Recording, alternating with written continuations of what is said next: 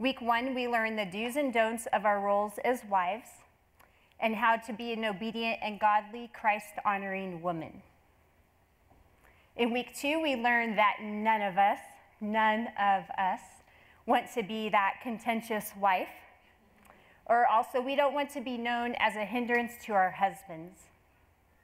We also learned the importance of faith, having it, stepping out in it, and living a faith-filled life that pleases God like Mrs. Noah did. Now this week, in week 3, we'll be doing a continuation of faith as we see Abram and Sarai step out in faith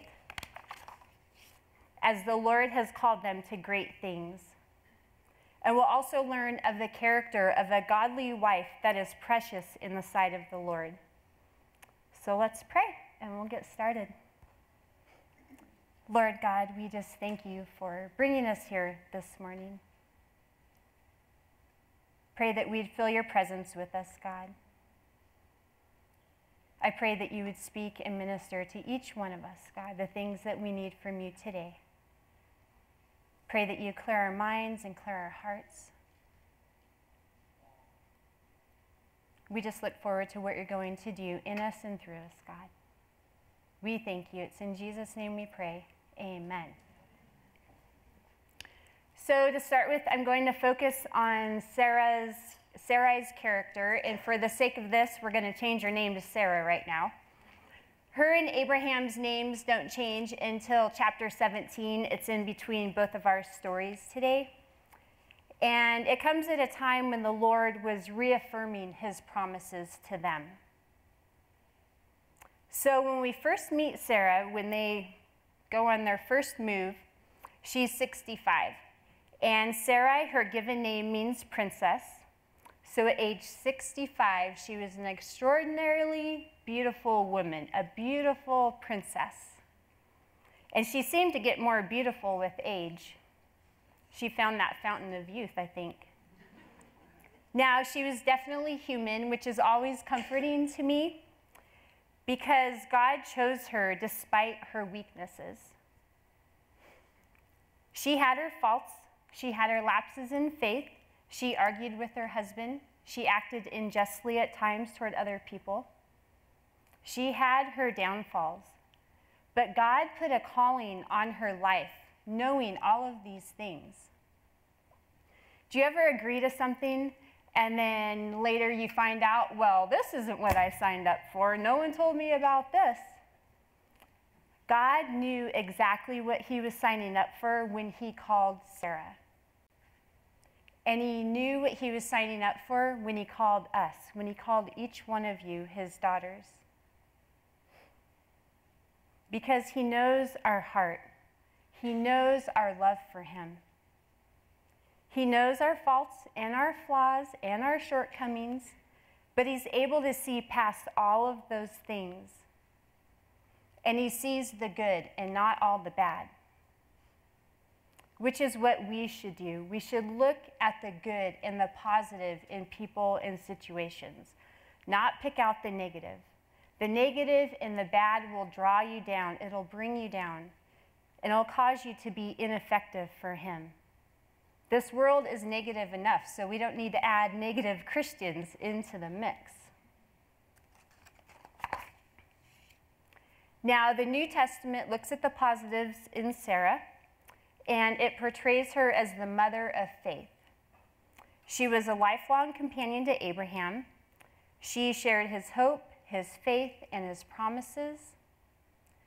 God had told them how he desired to use them, as we'll read, and the great things that would happen through them. There were times when their faith wavered, trying to take matters into their own hands in order to make God's promises come true.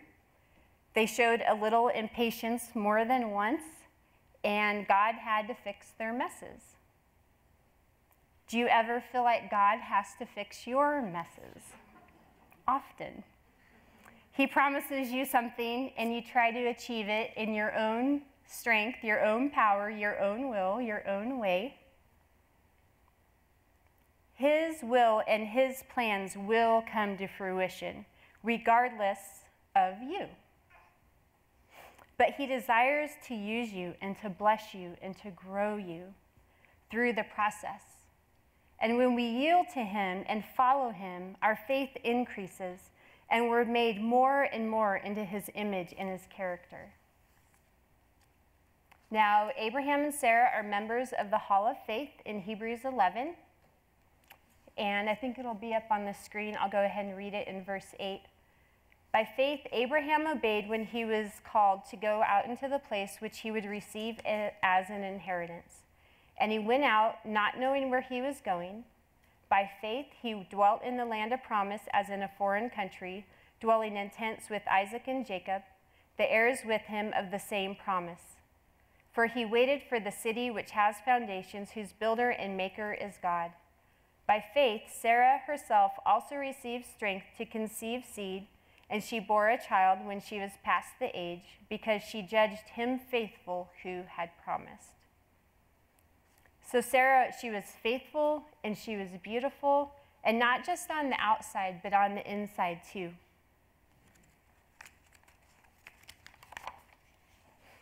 First Peter 3:1, wives likewise be submissive to your own husbands, that even if some do not obey the word, they without a word may be won by the conduct of their wives, when they observe your chaste conduct accompanied by fear. Do not let your adornment be merely outward, arranging the hair, wearing gold, or putting on fine apparel. Rather, let it be the hidden person of the heart, with the incorruptible beauty of a gentle and quiet spirit, which is very precious in the sight of God. For in this manner, in former times, the holy women who trusted in God also adorned themselves, being submissive to their own husbands, as Sarah obeyed Abraham, calling him Lord, whose daughters you are if you do good and are not afraid with any terror. Now, being afraid here means it's not that you're necessarily afraid or scared unless there's a bad situation, but you should fear them in the sense of respect and reverence towards them. Fear them. Now, I want to look at verse 4. It says, rather let it be the hidden person of the heart with the incorruptible beauty of a gentle and quiet spirit, which is very precious in the sight of God. This woman is the opposite of contentious. There is no contention in her. She is gentle and quiet. And I found this commentary, and I love how she explains it.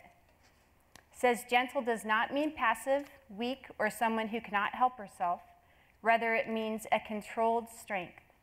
Picture a mother cradling a newborn. She has the physical strength to harm that child, but she doesn't because her strength is under control. A gentle woman has a humble heart that bows itself before God, recognizes God's dealings with her as good, and chooses not to be contentious or resistant against him. Quiet does not mean whisper, silent, or bland. Rather, it means tranquility, arising from within, and it includes the idea of causing no disturbances to others. It is an inner peace and a calmness in the midst of any circumstances. Gentleness and peace are fruits of the Holy Spirit in a believer's life, and thus available to every Christian woman who desires them. If you know the Lord, you have these fruits: love, joy, peace, patience, kindness, goodness, gentleness, faithfulness, self-control. Learned that teaching my kids. Use these. You have them. You have access to them. Use them, practice them, memorize them. Now, in putting this into practice towards our husbands, let's say a situation happens and things don't go as planned. Do not snap at your husband or bite his head off. Do not degrade your husband. Do not call him names. Do not say, I told you so, you should have listened to me. Don't say any of those. Do not make him feel worse if he's anything like my husband. Don't make him feel worse than he already does if something doesn't go right. Our husbands have a huge responsibility in leading our family and making decisions, whether they're big or small. And we're there to help them, not to make things worse. If you're going to call him a name, call him honey or babe. We call each other babe. It's pretty funny. Or dear. You encourage him. You tell him that it's going to be okay. You say something like, well, what do we do next? Let's pray. Let's go to bed. Let's sleep on it. Let's see what God has for us in the morning. You make a bad situation better, not worse. And I want to touch on one more thing before we move on. It's in those verses. Now, our body is the temple of the Holy Spirit. We should take care of it physically and spiritually. And in saying that, I think that it's important that we look nice for our husbands, that we're put together when they come home. I believe that it blesses them. I don't think it's vanity. I think that we can pull ourselves together for them. You don't need to be in a ball gown waiting for him with an updo, when he gets there. But you can brush your teeth, you can comb your hair, get some fresh clothes on, maybe a little makeup. They say that a man should wreck your lipstick and not your mascara. So put a little lipstick on for him to wreck when he walks through that door. Honestly, if I'm not pulled together on the outside, I'm not very effective for the Lord or for anybody else for that matter. You would have a hard time taking me seriously if I was standing up here in my black and white slippers and my baggy flowered pajama pants and my Star Wars sweatshirt, which I was wearing yesterday when I was studying. And I hear a knock on the door, and I thought, nope, nobody needs to see this. So I just let it go. So to keep the main thing, it's our spiritual beauty, it's our inner beauty. But I think that it's a good idea to take care of our outside as well. So now that we have a little background on Sarah, we'll get into our verses today. If you want to turn to Genesis 12, we'll start there in verse 1. Give you a second.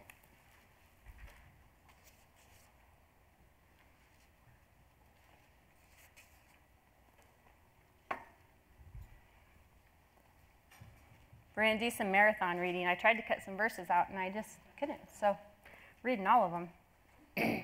Keep up. You ready? Genesis 12:1. Now the Lord had said to Abram, "Get out of your country, from your family, and from your father's house, to a land that I will show you. I will make you a great nation. I will bless you and make your name great, and you shall be a blessing. I will bless those who bless you, and I will curse him who curses you. And in all the families of the earth shall be blessed." Now, Abraham and Sarah's journey started, their journey of faith, it started when he was 75 and she was 65, which means you're never too old for dedication to God's plans in your life. You're never too old for an adventure with him, so we can't use age as an excuse. Now, in the previous chapter, Abraham's father had died. The Babylonians, they were worshiping the moon god. And one teacher that I was listening to, she said that the moon god's name was Sin. So how ironic that the Lord was telling them that they needed to get away from sin, get out, get away. So that's what he says in verse 1. He tells them to get out. Is there something in your life that the Lord is telling you to get out of, to get away from? Is there sin? Or maybe there's a situation in your life that is keeping you from fulfilling God's promises and his plans for you? Do what he says and get out. Take that step of faith and act in obedience and follow him. Now, also in these verses, the Lord is establishing his covenant with Abraham. And in verse 3, he promises the Messiah. The lineage of Jesus is going to come through the Jewish nation. It's going to come through Sarah and Abraham. So verse 4, so Abram departed as the Lord had spoken to him, and Lot went with him. And Abram was 75 years old when he departed from Haran. Then Abram took Sarai his wife, and Lot his brother's son, and all their possessions that they had gathered, and the people whom they had acquired in Haran, and they departed to go to the land of Canaan. So they came to the land of Canaan. Abram passed through the land to the place of Shechem, as far as the terebinth tree of Moreh, and the Canaanites were there in the land. Then the Lord appeared to Abram and said, "To your descendants I will give this land." And there he built an altar to the Lord who had appeared to him. And he moved from there to the mountain east of Bethel, and he pitched his tent with Bethel on the west and Ai on the east. There he built another altar to the Lord and called on the name of the Lord. So Abram journeyed, going on still toward the south. So there's two things that I'd like to look at here first. The first one is they departed and they left everything that they knew. In your lesson, this is the leaving and cleaving part. And imagine how Sarah must have felt leaving all that she had known her whole life. And she was 65, so that's, you know, she had a lot of friends and a lot of family and knew a lot of things. And they were going somewhere that they didn't know. The Lord hadn't told them yet. Now, I'm sure that some of you have experienced that, and maybe thoughts are coming back of having to do that. Maybe your husband had a job, or you had a job, or whatever. The Lord just up and moved you, so you can relate to her. I have always lived within a 5-mile radius of my family, my parents. The farthest I've lived is 50 miles away. Sarah had to cling to God and to her husband as they began this adventure. Now, the second thing is the altar that he built. The altar was very important to Abraham because it was a place to meet with God, to offer the sacrifice for sin, to show submission to God, and to worship him. Now, as Christians, I think that we should have an altar. You don't have to bring rocks into your living room or into your bedroom, you know, by your nightstand. But I think that it's important to have some place where you go to worship the Lord. Some people have a literal prayer closet. I have a big chair. I'm not looking over there, sorry. Won't name any names. And there's nothing wrong with that. If I had one, I'd go to it. I have a big chair in the living room. That's my altar. I think it's important that we should have a place that we can meet with God and that we can focus and remember the sacrifice that Jesus made for our sins. Submit ourselves to God as a living sacrifice and offer up our praises to him. Make sure that you're acknowledging his goodness towards you. Now, things start to get sticky here, and Abraham's faith is tested by a famine. Verse 10. Now there is a famine in the land, and Abram went down to Egypt to dwell there, for the famine was severe in the land. And it came to pass, when he was close to entering Egypt, that he went to Sarai his wife. Indeed, I know that you are a woman of beautiful countenance. Therefore it'll happen when the Egyptians see you, that they will say, "This is his wife," and they will kill me. But they will let you live. So please say that you are my sister, that it may be well with me for your sake, and that I may live because of you. So it was when Abram came into Egypt, and the Egyptians saw the woman, that she was very beautiful. The princes of Pharaoh also saw her and commended her to Pharaoh, and the woman was taken to Pharaoh's house. Now, understanding the role of Abraham and Sarah, the role that they have in God's redemptive plan, we can understand how serious this is. God did not want Sarah's womb to be defiled by a Gentile king, because the Messiah would come from her line of descendants. So this is a big deal. And this is one of those messes that I was talking about that God has to come along and fix. In verse 16, he treated Abram well for her sake. He had sheep, oxen, male donkeys, male and female servants, female donkeys and camels. But the Lord plagued Pharaoh and his house with great plagues because of Sarai, Abram's wife. And Pharaoh called Abram, and he said, "What is this you have done to me? Why did you not tell me that she was your wife? Why did you say she is my sister? I might have taken her as my wife. Now therefore, here is your wife. Take her and go your way." So Pharaoh commanded his men concerning him, and they sent him away with his wife and all that he had. Now God blessed Abraham even when he didn't do what he should have.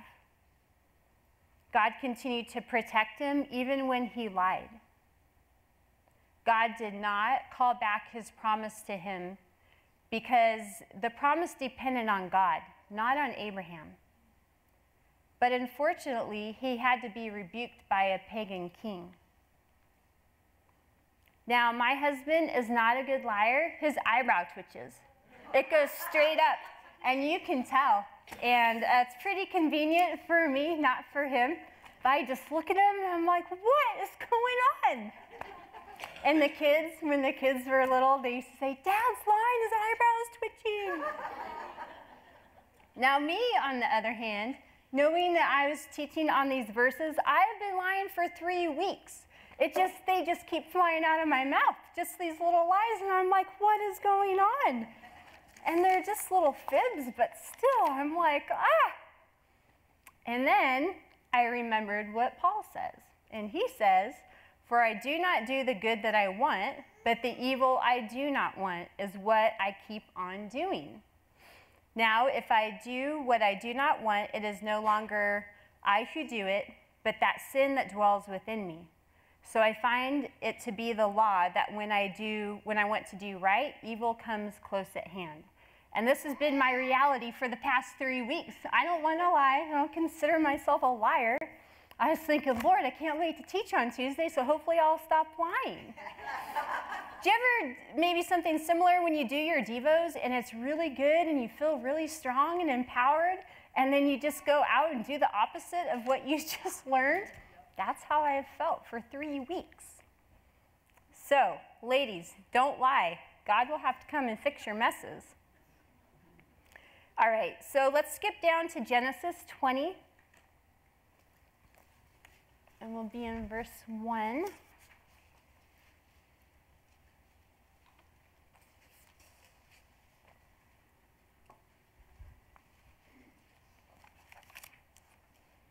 Are you there? "And Abraham journeyed from there to the south and dwelt between Kadesh and Shur and stayed in Gerar. Now Abraham said to Sarah his wife, 'She is my sister,' and Abimelech, king of Gerar, sent and took Sarah." They lie again. You would think that they learned the first time. But it's easy to slip back into our sins, isn't it? You know those movies that have the alternate endings? Where, like, this happened, but then this could have happened? I'd like to see a movie with alternate endings for chapter 12 and chapter 20 to see how the scenario would have played out if they would have just followed the Lord. God's will is his will, and his promises are his promises, and they will come to pass. Obedience is the key for us. It's a lot easier just to submit to God and to do what's right by him. Now, Sarah, at 90, she was 90 at this time, and she was still beautiful and attractive. But she was also connected to one of the richest and most influential men in the region. Abraham was a patriarch, and God was making him into a great nation, so he was continuing to gain riches and possessions and power. Now, in that day, a harem was sometimes more of a political statement than a romantic, so that might have been why he took her as well. Nonetheless, Sarah still had it.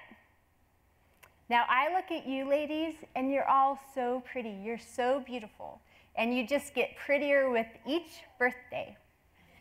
The older you get and the more that you grow in Jesus, you just have this glow and this radiance that comes from you. And this twinkle in your eyes. I love to look into your eyes when I talk to you.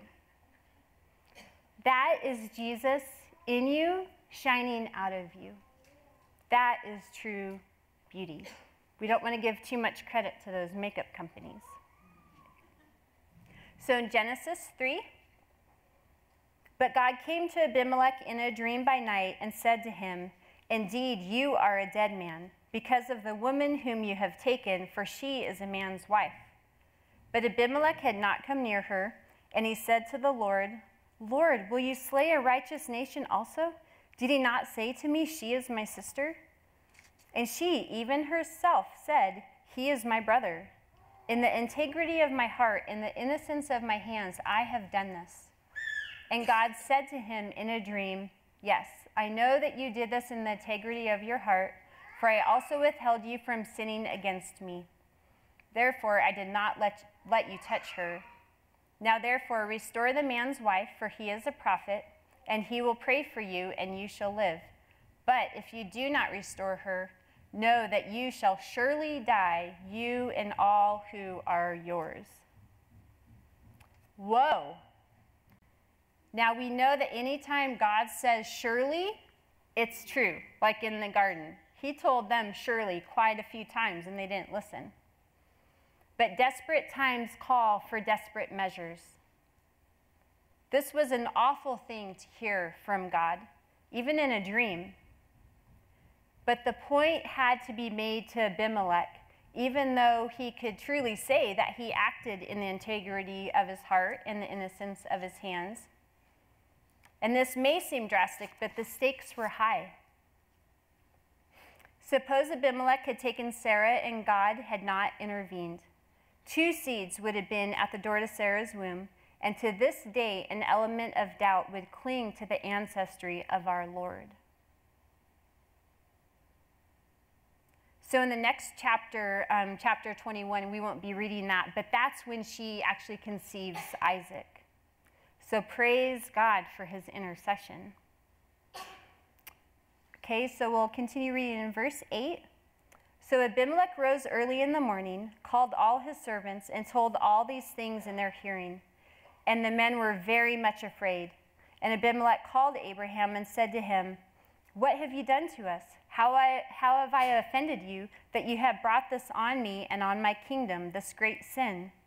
You have done deeds to me that ought not to be done." Then Abimelech said to Abraham, "What did you have in view that you have done this thing?" So for a second time, we see that Abraham is rebuked by the pagan king. And when he asked Abraham what he had in view that he lied, he certainly didn't have the Lord in view. He failed to trust God. This is mess number 2. And now Abraham has an excuse and he's backpedaling. Verse 11, and Abraham said, "Because I thought surely the fear of God is not in this place, and they will kill me on account of my wife. But indeed, she truly is my sister. She is the daughter of my father, but not the daughter of my mother, and she became my wife. And when it came to pass, when God had caused me to wander from my father's house, that I said to her, 'This is your kindness that you should do for me. In every place wherever we go, say of me, he is my brother.'"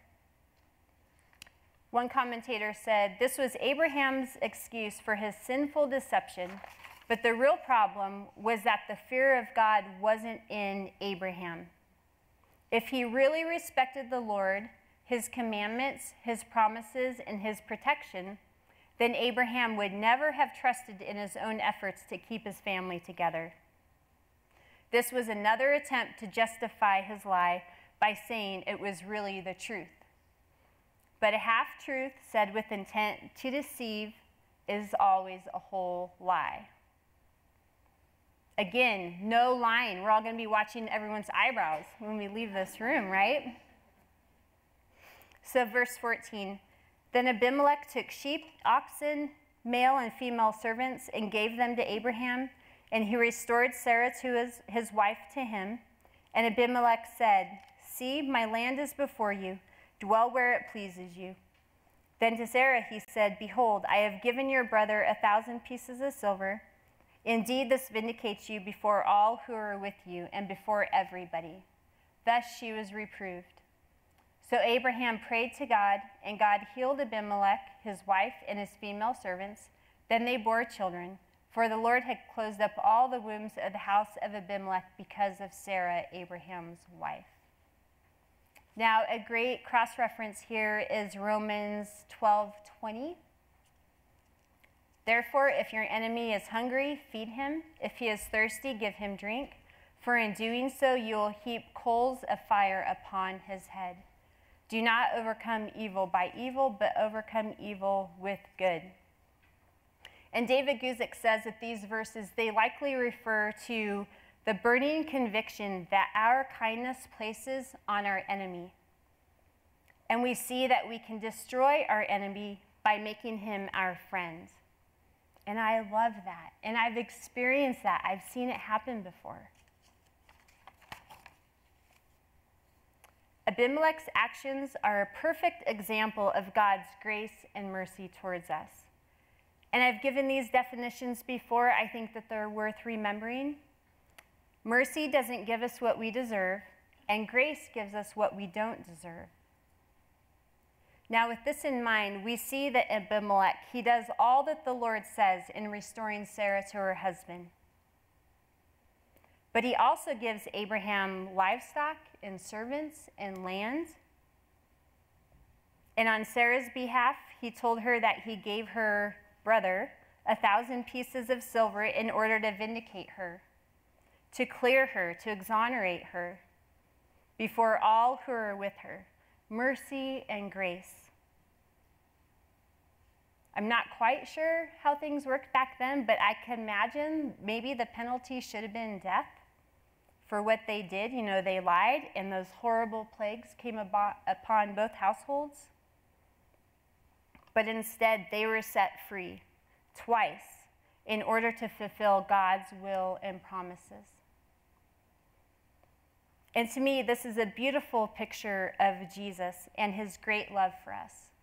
We were sinners, deserving of death, but by God's amazing grace, he sent his son to go to that cross on our behalf, redeeming us and restoring us to himself, giving us more than we deserve, an eternity with him, and all these blessings that we have in between.